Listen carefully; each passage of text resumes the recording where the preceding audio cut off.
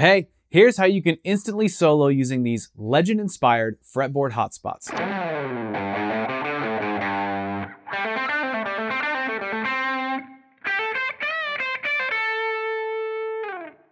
And in the next 7 minutes, I'm going to show you how to do that and how to move it to any key without even needing to understand it. You with me? All right, so let me show you these hotspots. We're going to be in the key of A to start, okay?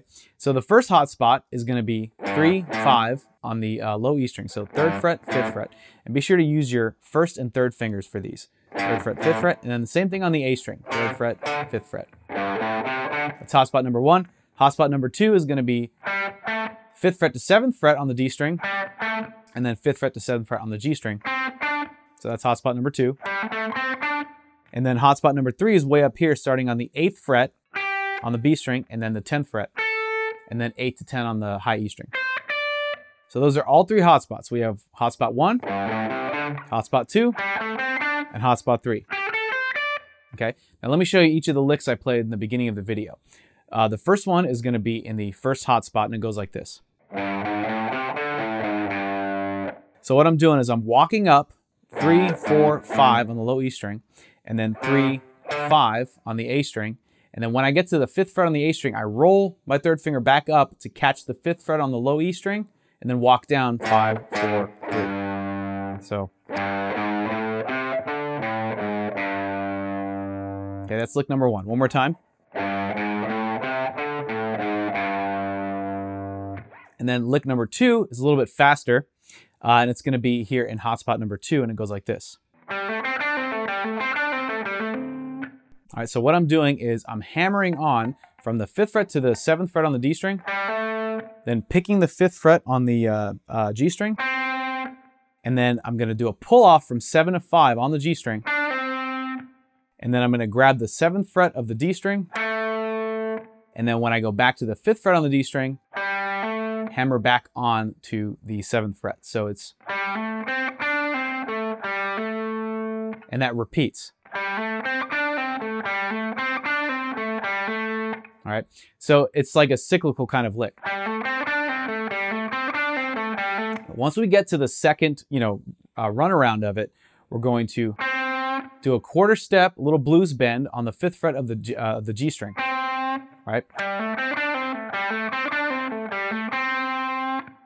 Okay, and that's lick number 2. Lick number 3 is going to be up here in the 3rd hotspot.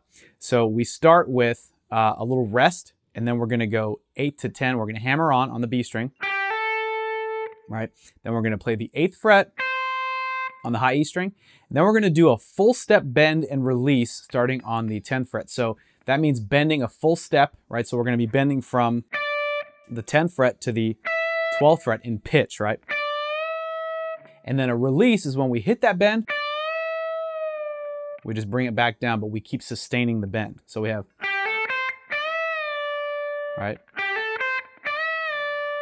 And then we're going to play the 8th fret of the high E string, right?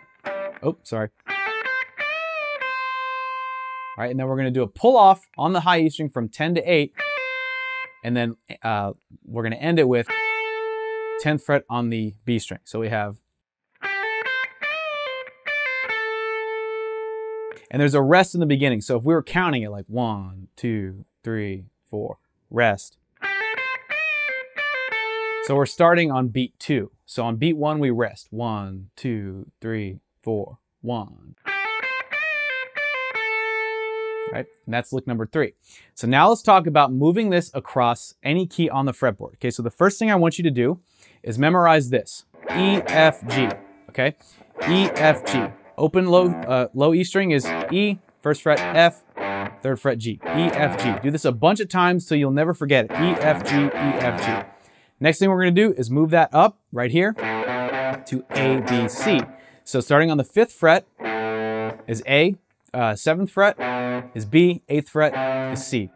A, B, C. So far we have E, F, G, A, B, C. And then finally we're going to have D, which is the 10th fret on the low E string. So we have E, F, G, A, B, C, D.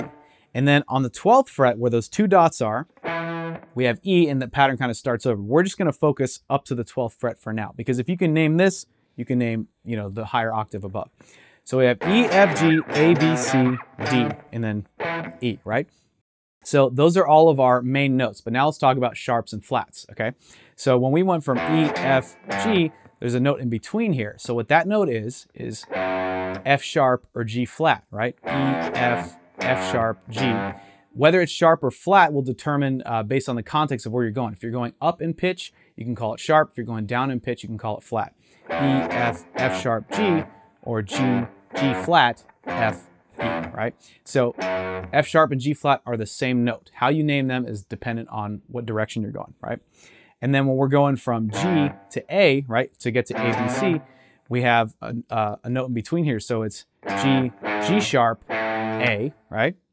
And then now we're in A, B, C position. We have A sharp, B, and then C, and then from C to D, there's a note in between. So this will be C, C sharp to D, and then D sharp, and then E. And that's if we're going up. If we're going down, we have E, E flat, D, because we know that's D, right? D flat, C, because remember A, B, C, right? C, B, B flat, A flat, G, G flat, F, E, right? So that's how you can name every single note on the fretboard starting on the low E string. And that's all you're gonna need in order to use these hotspots and adapt them to any key.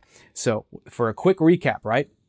If we're moving up for the in-between notes, they're sharp. If we're moving down, they're flat. So I'm gonna move up and then down. And you'll see how the notes are laid out. So we have E, F, F sharp, G, G sharp, A sharp, B, C, C sharp, D, D sharp, E. Then moving down, E, E flat, D, D flat, C, B, B flat, A flat, G, G flat, F, E. So if we wanted to move this to any key, all we would have to do is take the pentatonic pattern, right? And then with the starting note, move that to any note on the low E string. And then that can be our reference point for the key. And then we just create the hotspots around it. So now that I've given you a crash course of these hotspots and how to find every musical key just by using the low E string, let's put these hotspot licks to the test. I'm gonna pull up a backing track in the key of A, play these licks for you, and we can see how cool they sound. And then afterwards, I'll show you how to adapt them to any musical key you want.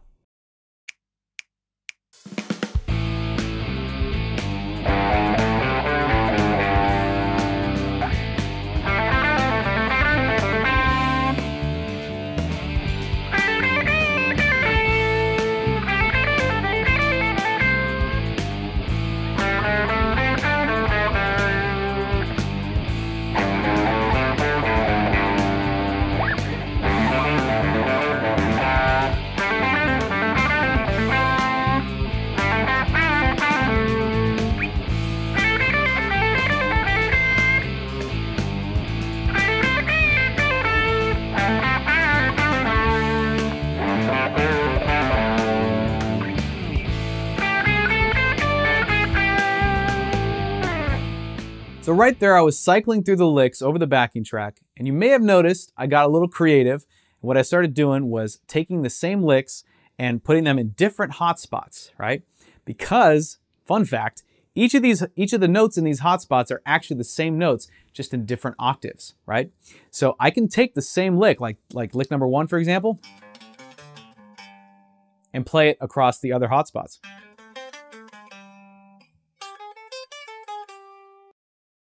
And when that happens, that's using a system I like to call the 3-for-1 octave system, where we basically have one lick and then we can play it in 3 different octaves and essentially turn it into 3 licks. So let's see with lick number 2, for example. Lick number 2 we had. You can absolutely play this over all of the hotspots.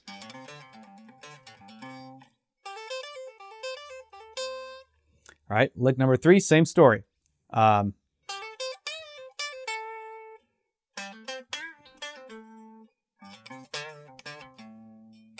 So over the backing track, I was just sticking to those hotspots and just going through the different licks that I felt like playing. Some of them worked better than others, but that's part of the whole process, is kind of finding out what licks and series of notes and stuff pop out the most, and then keeping those in your back pocket. So when you're at a jam or when you're playing to other backing tracks and stuff, you're really pulling out great ideas that you know are gonna sound killer. And now let's talk about how to find these hotspots in any key. So we've gone over the entire musical alphabet, including the sharps and flats, just on the low string alone, and that's all we're gonna need. So when we first learn these in the key of A, right, we have the pentatonic pattern, right?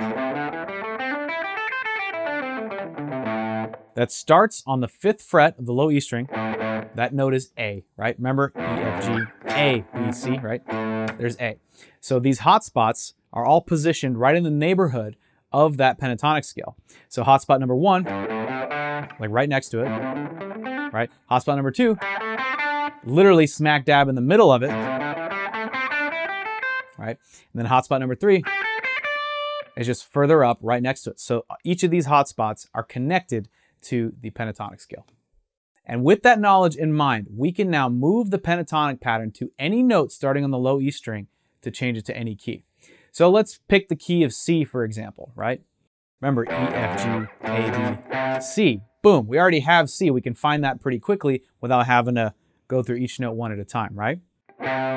So C is right there. So if that's the note, what we're gonna do is we're gonna play the minor pentatonic pattern right starting on C. Okay, that's our ultimate reference point. And each of these hotspots, remember, are connected to the pentatonic scale. So we have hotspot number 1, right, which is right before it. All right, hotspot number 2, which is right on top of it or in the middle of it. And then hotspot number 3, which is right after it. Right, so we've taken the same thing, the same idea, and just moved it to a new key. We're now in the key of C. So I can play through those licks if I wanted to. Let's see.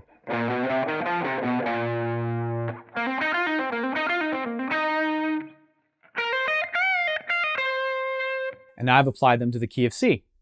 And just for fun, let's pick a key that's a little bit harder to find. Let's pick G sharp, all right? So we already know E, F, G, right? So if it's G sharp, that means it's related to G, but it just is sharped, right? So if we start with G and we move it up 1 fret, right? Remember when we're going up, that's how we find the sharp. The 4th fret here on the low E string is G sharp. It's also A flat, right? If you're starting from A and moving down, it's A flat. So G sharp, A flat, same note. But since I said G sharp, we start with G, then move it up to find G sharp, okay? So now we play the pentatonic scale in, like starting on G sharp. Okay, that's our reference point. Now for the hot boxes, right? The hot spots, we have the first one, all right? The second one, the third one. All right, so we can play those licks, same thing.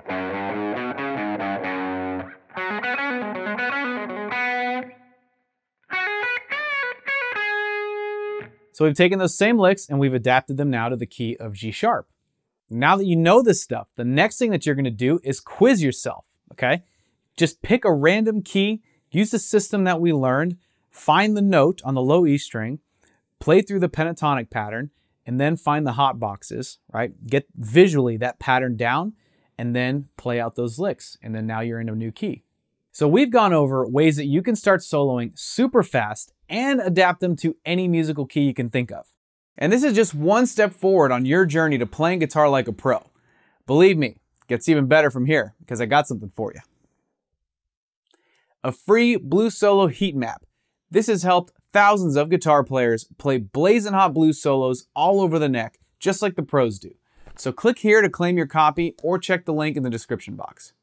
If you enjoyed this lesson, be sure to hit that like button and consider subscribing to our channel and hitting the bell notification icon. And also check out our other kick-ass lessons right over here. I want to thank you for hanging out with me today. I hope you've enjoyed this lesson as much as I've enjoyed bringing it to you. I'm Eddie with Guitar Mastery Method, and I look forward to seeing you in the next lesson.